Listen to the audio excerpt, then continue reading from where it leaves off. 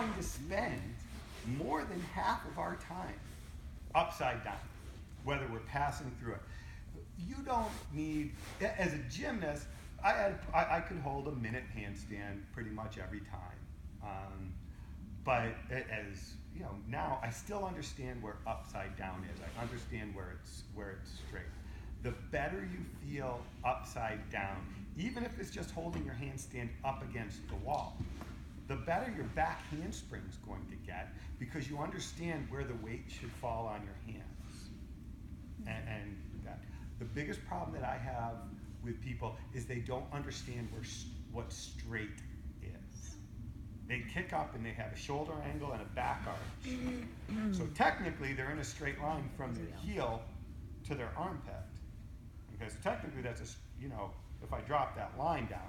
But to get there, they did this. Okay? So where's the best place to learn how to hold a straight body?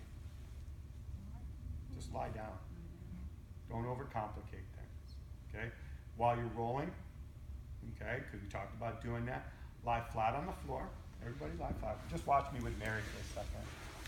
Okay. So you're going to lie flat. Now make your body as long as you can. Try to touch the balance beams. Try to touch the parking lot. Okay? Are you breathing? You still need to breathe. Okay? So just lie down and try to feel that. Now hold your body that tight. Hold your body that tight and roll to your stomach. Don't try to turn all at one time. One, two, go. And roll.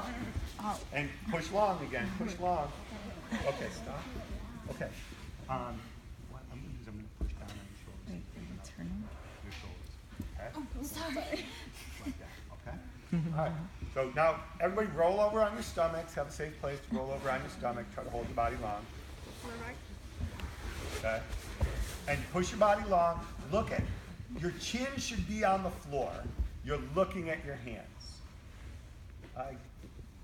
Good. Okay, relax. Everybody look over here at Mary. So when Mary went, can you go to that bad position? Like her shoulders were kind of up a little bit, like this. If you need somebody to help you, and you're like, I need to get my shoulders open, right? I am not a believer. I don't believe in like manipulating my gymnasts. You know, I'm never going to like yank up on their leg to get it high or that kind of stuff. That's just not me.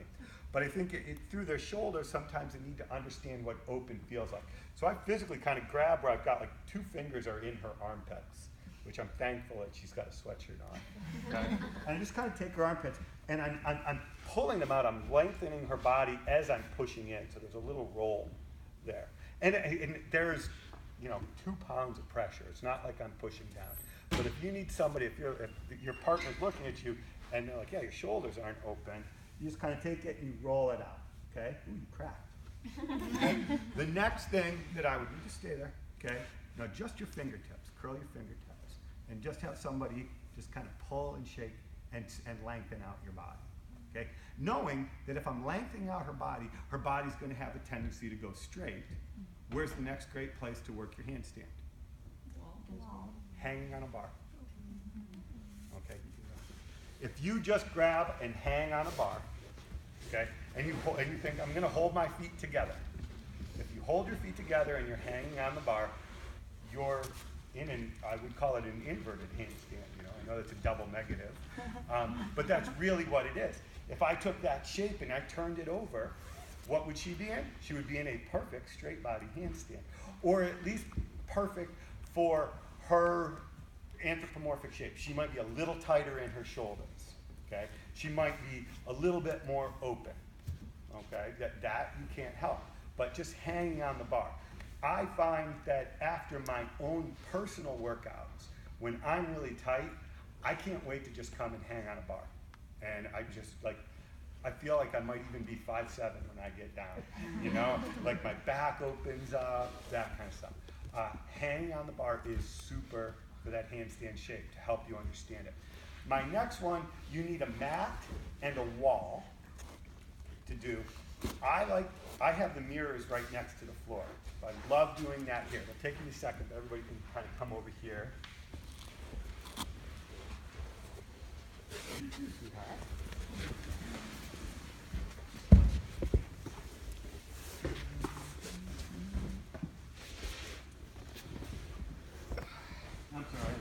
blocking your view. Sorry.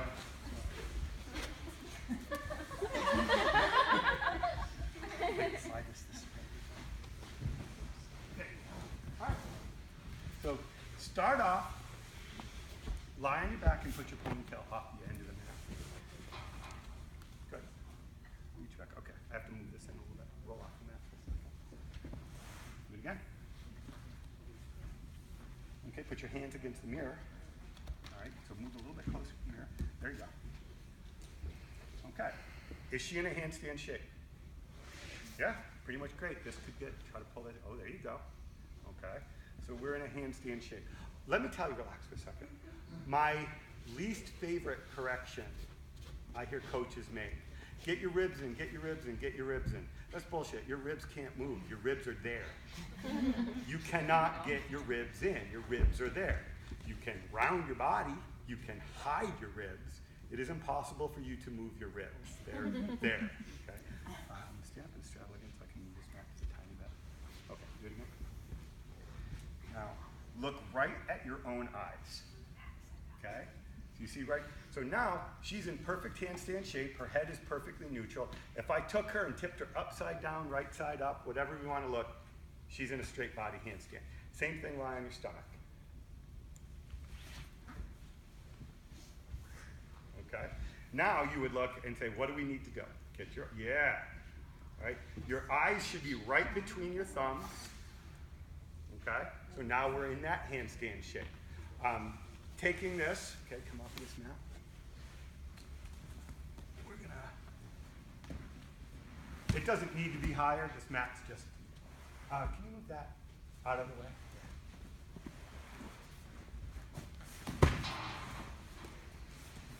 Now the next step, because we're shortening the mat, she has to hold her body tighter in between. Same thing, we're lying across this way. This way? Hands against the mirrors. Okay. So now we're here and she's going to have to try to figure out, open this more, that's, okay. We'll close it a little bit. That's, right there is straight. Look at your eyes. Okay. Now I want you to keep this hand where it is and roll towards me. Come on. Mary just learned how to do a blind change. Okay, relax. Yeah. So just rolling. Before you do that anywhere, but she has to understand that handstand shape right there. The next part, going into our handstand, now that we understand that handstand shape, is how to stretch long into it. The reason I will tell people we're doing a vaulting handstand or we're doing a floor handstand. The difference is, if we're doing a vault handstand, we're just starting with our arms down and stretching them so we're mimicking the underswing that we would need to do at vault. Or a floor handstand where we're starting with our arms here. The group that I had on floor, I don't like it. I don't like starting here. Okay? This is tipping. Okay? I like your hands to start at your nose. Okay? And we all coach by little white lies, and so I'll tell a kid that's really bad, get your hands to your chin, because what happens is they end up coming up. So we'll coach by little white lies. But from here, they will cover their ears. But what happens as they stretch, they come down into it. If they start here, if I see somebody that's hurdling and their arms are here, I can almost guarantee that they're going to be crooked. That when they hurdle, this happens and it crosses over. But if they hurdle and everything here is pushing forwards, okay? So I try to get them to stop their arms a little sooner. When we're doing, are you warmed up enough to do some kick to handstands? Okay, come over here.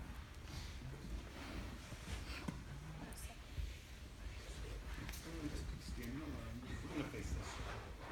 And bring your arms to here. This one, I want you to stretch that foot out as far as you can. Take the biggest step as you can into a handstand. So now, I want you to do it again. I want you to make sure you step over my foot. Okay? Do it again. You have to step over my foot.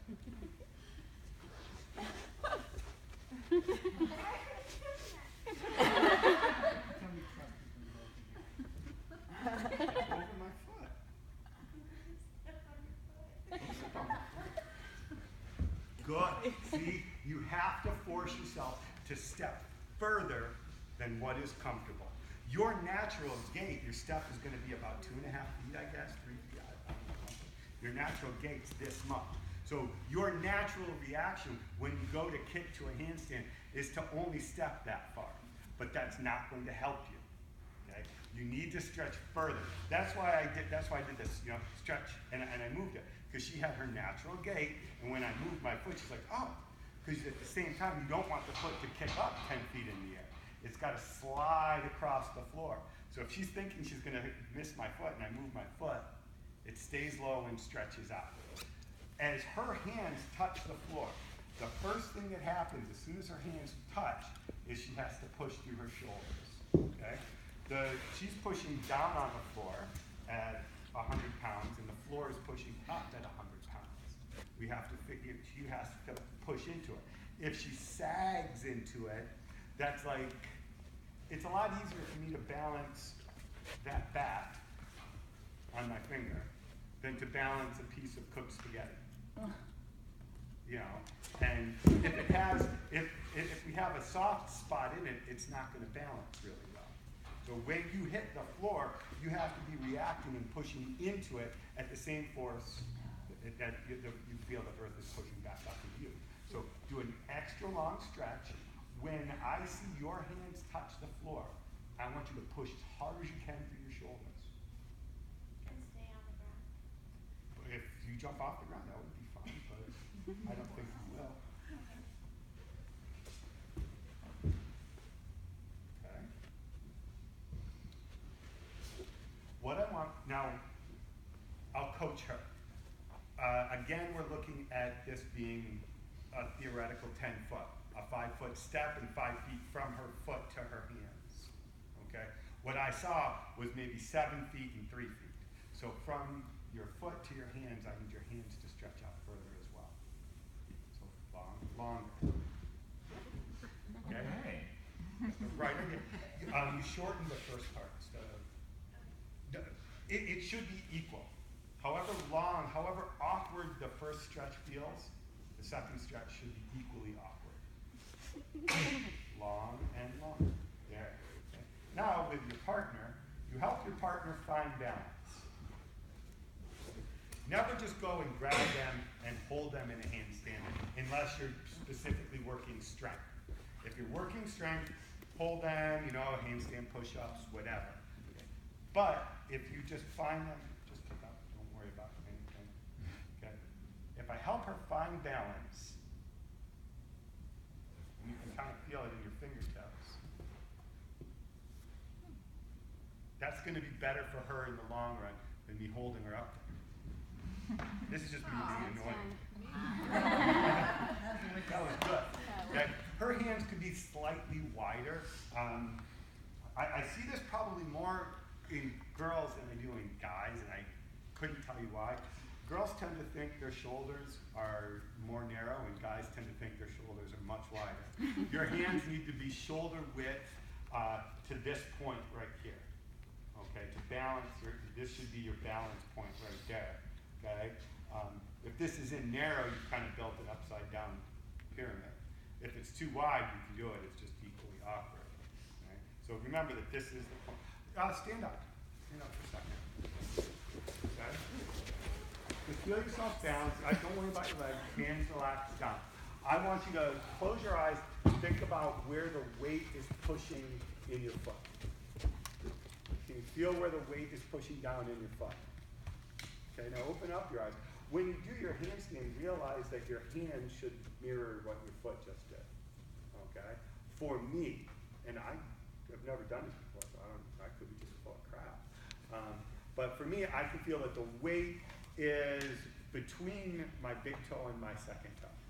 That's about where I feel my weight. If I had ice skates on, that's where the blade would be. So when I kick up to handstand, I want the weight right in there. Okay?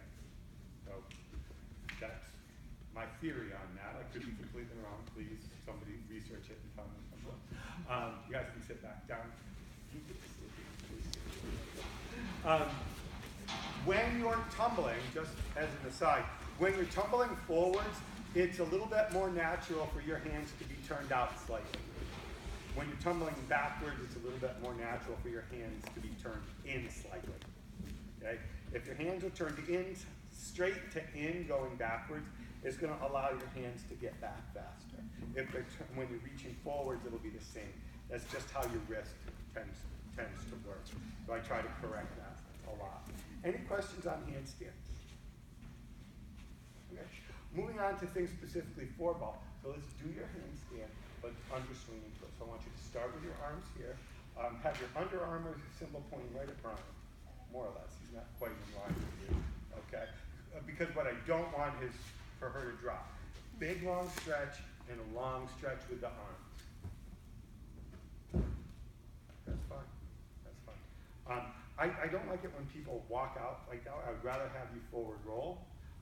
Just as far as building a good gymnastics habit, because turning out, that's not really a good gymnastics habit, but that's just me being a jerk, I guess. Okay? So now when your hands hit, block a little bit through your shoulders. Good. Right? And from there, handstand forward roll. This would be something that you should do every day. Okay? Take it and going backwards. Right? You obviously, beam is just, you can relax for a minute. Beam is just a narrow floor. So everything we do on floor, we do on beam. All right? I approach it as a coach the same way. We get up, I'm fairly aggressive in our tumbling because I believe in the straight as an arrow principle, and that if you go fast, you're going to go straight. I've seen more people crash trying to go too slow. And I've seen more people crash on jumps because they try to not jump very high. But in reality, the higher you jump, the more time you have to plan your landing or your escape. And we've seen that. Like, you've seen, everybody's seen it when you're looking at gymnastics at P&G meet or the Olympics where they have the camera above, and you go, how the heck did that kid stay on? Okay? They had legs everywhere. Well, their center stayed over the beam. If your center stays over the beam, you'll be okay. Take your fingers, put them like right on your sternum, right on your ribs. That part needs to always stay over the beam. Okay? For what it's worth, it's the same width as a block of chalk. So. Or the camp logo. Or the camp logo. Yeah, keep the AM. This is my bat. Okay. My next lesson in tumbling and vault is using a bat. You may want to move. Vaulting and tumbling, and whether it's on these three events, because beam is tumbling too, it's about velocity. If I throw this bat at the floor at the correct angle, okay, it's going to flip over. Okay? If I want it to flip forward, okay, the bat just did, I don't know, that might have been a double layout, maybe it was just one, I wasn't really counting. Okay? So this bat, let's just say I threw it hard enough for it to do a double layout. What did this bat have to do in order to do a double layout? Did it have to swing its arms? No. Did it have to keep its head in? No, it just had to be a bat. It just had to be straight. Okay? Simplify your own corrections. The biggest thing you can do is try to tumble like the bat. Okay? Have enough velocity, hit the floor straight. You hit the floor straight, you'll come off straight. Okay? And that's equally true on vault. Whether you're doing a front handspring, a back handspring. You hit the board at this angle, okay? The board does the work. You don't have to think about underswinging, anything else. You hit the board at this angle with enough velocity, it flips upside down. Now your hands are on the table. You don't have to think about blocking, you just have to be the bat, and it will continue coming off. Simplify your life that way by just being that tight. Coaches drive me crazy that talk too much. The correction is be tight, go faster. That's pretty much true on every event. Okay. Anybody see the movie Old School? Yes. Remember that? When the big guy had to vault? Run fast, keep your eyes closed. Run fast, hit the board, close your eyes. I think that was his correction. That's like 90% right. Okay? To be a good vaulter, you need to run fast. Everything else will take care of itself. Everything else will take care of itself. Other basics that you need to do every day as best you can are back extension rolls, the backward roll to a handstand. If you cannot back extension roll with straight arms, you can't free hip, you can't giant. And that's a forever thing, all right? The best way to learn that, Mary, my volunteer. What you're gonna do is you're gonna kick your handstand against me, keep your arms really straight, and I'm gonna lower you forwards to a candle. Okay? Kick up. I'm gonna hold you tight. So if you can have a partner with you, and go over this way, and then try to bring you back up. Okay? That's not a hard spot. It was more hard because our material was kind of slipping against each other. She kind of slept. But you're just bear hugging them. You're not bending, you're not doing anything. You're bending your legs and straightening your legs. So from a coach's standpoint, it's not a difficult spot. So, again. Just kind of hug their knees, go over, and then come back up. They have to understand that shape. That shape. In a back extension roll, come here. I like these back leotards. Okay. This needs to be round. Okay. People will round down, up, over. But see, her shoulder blades are still picking up, so it has to round down and in. That way. That has to be very hollow chested. This way. Relax. Never. Don't bend your arms. Like.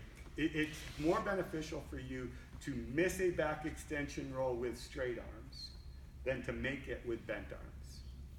If you miss it with straight arms, we have something to work on over at bars. If you make it with bent arms, it's great. You got one trick on floor. You know, so if it's in your routine and you need to make it, that's a different story. But if you're doing this as a basic, do it that way. One of the things we do, this is hard, and I wouldn't do a ton of these. You tend to get rug burn. Okay, not bad. Sit down. Okay, I want you to, I'll talk you through it. Hollow rock, just do a hollow rock. Now rock up to candle. Okay, and up a little higher, so you're gonna get a little weight on your hands. Back down, and now all the way over. Feet together, pike down. Pike. Good. Okay. So it's hollow rock, candle, back extension roll, roll back down, back extension roll, pike down.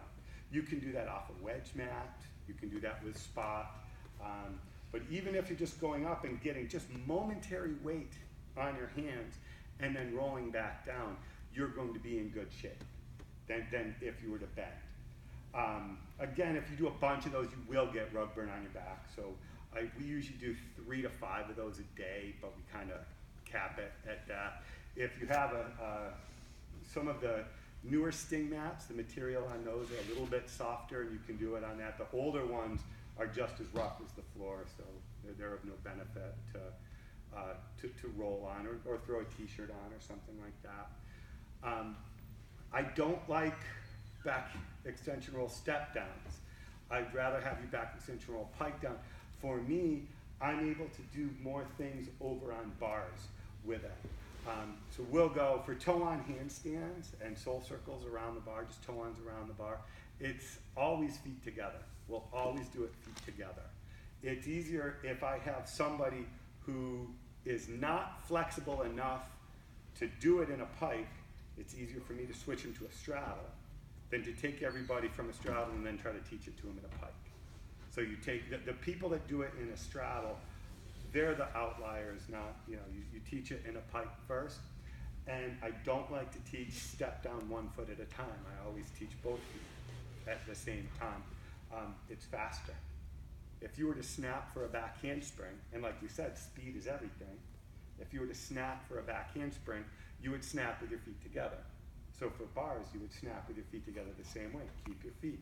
It might take you a week or 10 days longer to learn kip cast, pike both feet onto the bar for a soul circle around the bar. It might take 2 weeks longer, but in the end, you're going to have a bunch of other skills that are easier. You're going to be able to do your hiccup up to the high bar much easier by going 2 feet on and snapping off than doing a 1 foot step on, unless you have like really, really long Corkina legs. She was the last one that actually made that skill with her feet apart look well. Everybody else, feet together. Any questions on that? Yes? What about people that want to work on a back extension roll to push-up position? Does that have a place? Oh yeah, as long as your arms are straight. Teaching, that's great. Gina, thank you. You kind of saved me on that.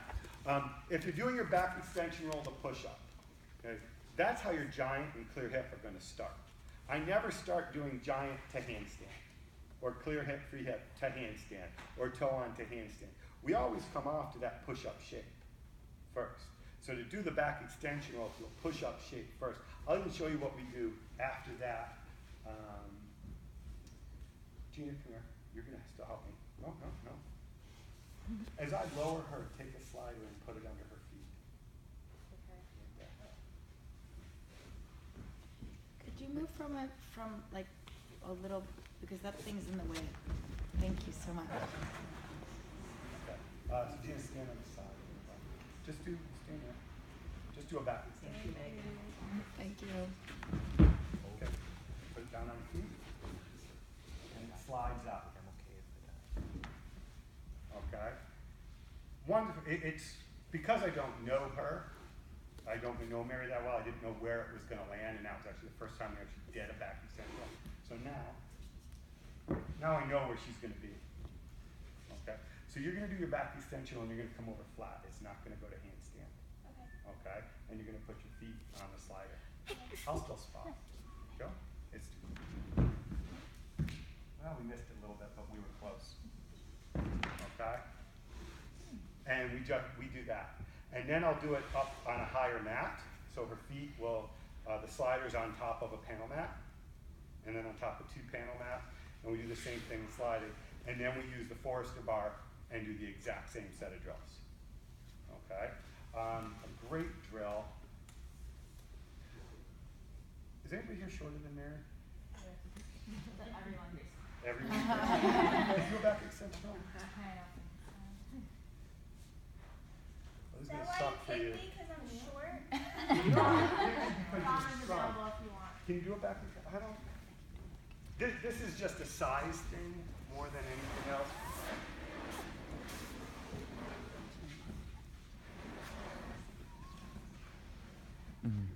Back tip into a back extension roll. Oh, so like This one. Yeah, arms up.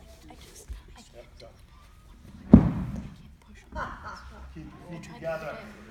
And I've seen Sarah Cass do that. Yeah. You can do it when you're taller, but Yeah, but her hand.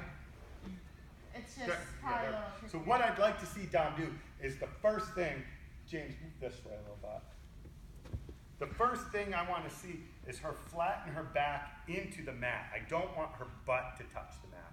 I want the whole body to touch into the mat so it's straight. And your feet are going to stay. together. Go. Tip into the mat. Up. But your feet came. But was that a beautiful back extension roll? That was great. And Dom's coming off of a couple injuries, so we're really happy she's doing this. So one more, and you're going to hold your feet together, or I go get the sticky toes. He wants you to pike down. Pike down. Yeah. Oh, pike down. Yeah. Yeah, that.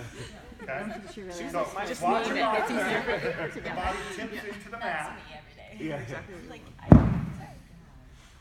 Great. Okay. And we would do the same thing with the Forrester bar. And we would follow the same progression of, let's say she wasn't as talented as Dom, that we would go to a push-up, to a push-up, to a push-up. Okay. Now we're going to handstand. Now we're adding the Forrester bar, and we're going to a push-up, to a push-up, to a push-up. Okay. Now we add the slider. Need a definition on the Forrester bar. Go The to the red top bar bar. with the blue and the outside. Okay. Like, is it the blue bar or the So- The so red go. and blue, the little Okay. rope. So then you add, so then you would do all of these drills, and you would add the slider to it. So as they go, then they're stretching out and feeling it all the way through. Yeah.